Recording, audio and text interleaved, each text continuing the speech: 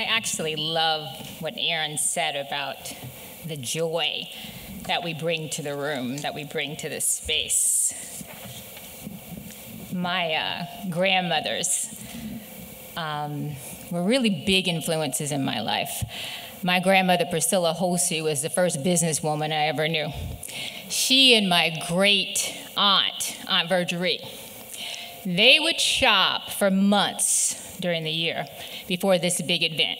They would take the sales papers out of the ad, and they would make multiple trips to, was it Pantry Pride back then? Was that the store? Winn-Dixie, Pick and Save, all in preparation for this one event. And that was the Florida-Georgia game.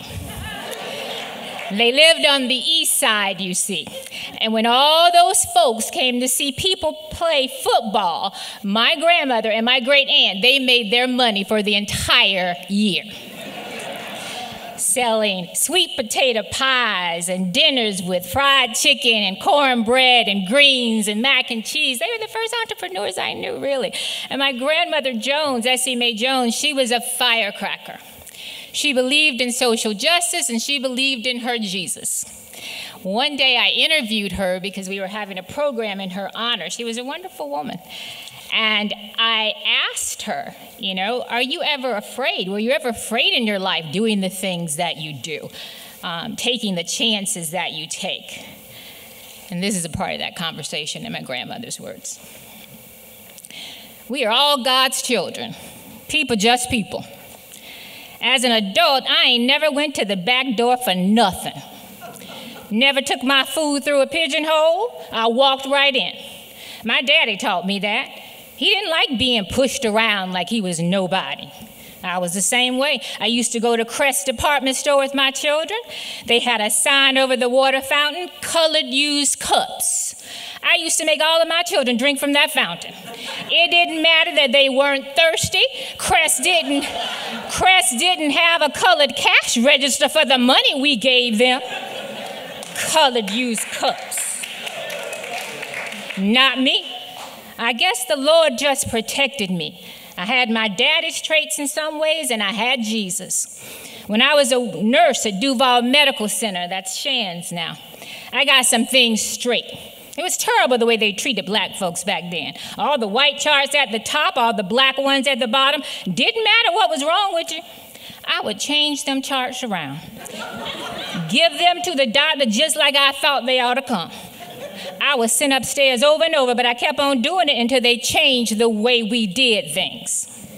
They used to have a white section and a black section in the hospital cafeteria. One day I made such a ruckus. By the time I got upstairs, I was crying like a baby. I was talking about everybody I was going to call. The head of the hospital told me to go on home, and when I came back Monday morning, everything would be straight. And it was. Folks too scared to do what they are supposed to do. I always felt like God gave me that job, and he was the only one who could take me off of it, and if he did, then it was just time for me to go.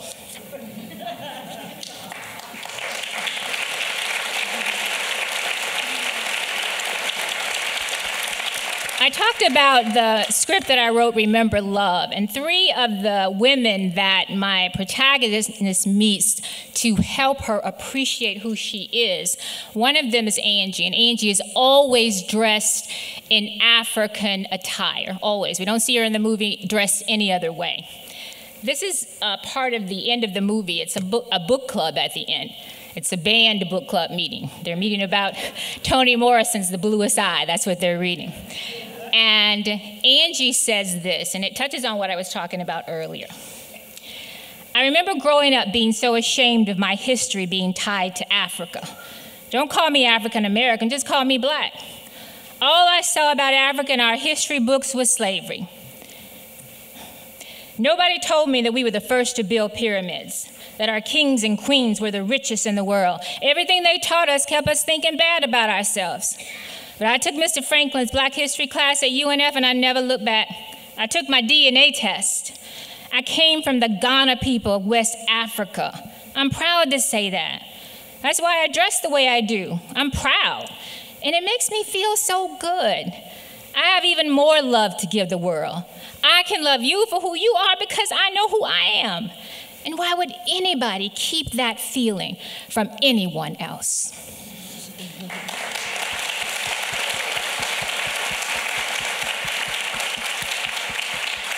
I was commissioned to write a poem honoring Eartha White for the reopening of the Eartha M. White Historical Museum. And this is the last piece I'll read. Eartha White's mother, Clara White, of the Clara White Mission, she was born in slavery. On these grounds that we walk on every day and drive on, she watched her mother being sold in front of her. And I thought that her suffering really must have been unbearable. And I didn't know how she made it through. She and her husband had 12 children. All 12 died, either in utero or stillborn. All 12 died. And I wondered how she made it through. And I went back to my grandmothers and their belief in God and their Jesus.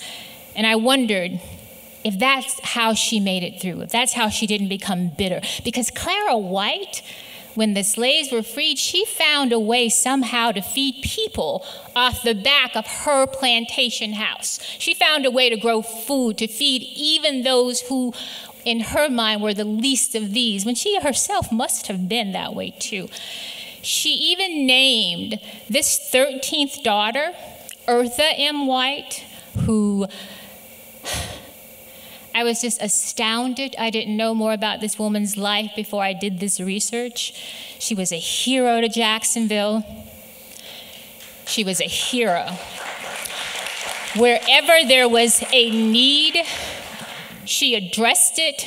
She was a genius. She was an entrepreneur. She met with mayors and governors and presidents.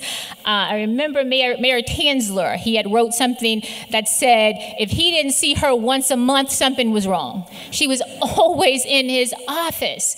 This woman, she and her mother started the Clara White Mission, but they also began an old folks home for the aged. That's what they called it. She started a hospital to treat tuberculosis victims. She started she got people to donate for the first brick and mortar school for black children. She was a teacher for 20 years. She was amazing. When black servicemen came to town on leave and didn't have anywhere else to stay, she created a space for them with a recreation place, with a place for them to live. She fed them. The Clara White Mission today continues that legacy. But it began with Mother Clara White, and it was certainly carried on by her daughter, Eartha Mary Magdalene White. Mother Clara White, this earth bore witness to your agony and loss. Your lineage sold before you like discounted livestock. This earth received 12 children nurtured by your heart and womb. Your suffering must have felt unbearable, this earth and endless tomb. Did your Lord and God save you from the torments of an anguished mind? Did he bathe you in tenderness like Mary Magdalene, rescue you by his divine purpose and relentless industry? By any means, you nourished a community. From the back door of a plantation shack, you grew his love into your ministry, doing all the good you could, in all the ways you could, for all the people you could, for as long as you could. So this 13th child, born not of your womb, but rather from the seeds you planted, a namesake of your identity, your noble destiny expanded, a petite and powerful reflection of your grace. Your roots grew deep inside her. Your people, her people, your God, her God, Jacksonville's angel of mercy. An entrepreneur's insatiable passion for the poor, gifted with the language of the elite. On a national stage, she grew treasures that still unfold, to give away to the least of these. From erected sanctities in the heart of a villa, the work surpassed even your inspired dreams. A savior to the sick, aged, discarded, and dejected, most at home with the ones she freed. We honor her in the manner she lived her life, with respect to the one who nurtured her light. This earth she purchased, now proudly feeds both descendants of slaves and slave owners in need. This earth bears witness to your legacy's mighty champion. This earth sings victory over the forces that came against her, doing all the work she could, in all the ways she could, for all the people she could, for as long as she could. Your daughter, Eartha Mary Magdalene White. Thank you.